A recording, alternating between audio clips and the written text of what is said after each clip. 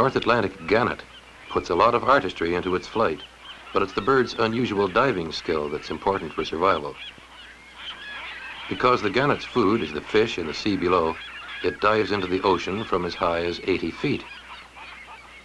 Like many other water birds, it has inflatable pockets of air under the skin. But on land, its easy grace is absent.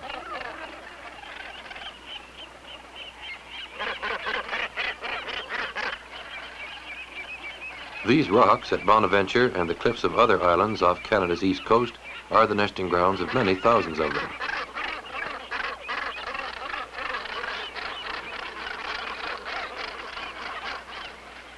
For a more complete story of the gannet, why not contact the Canadian Wildlife Service in Ottawa?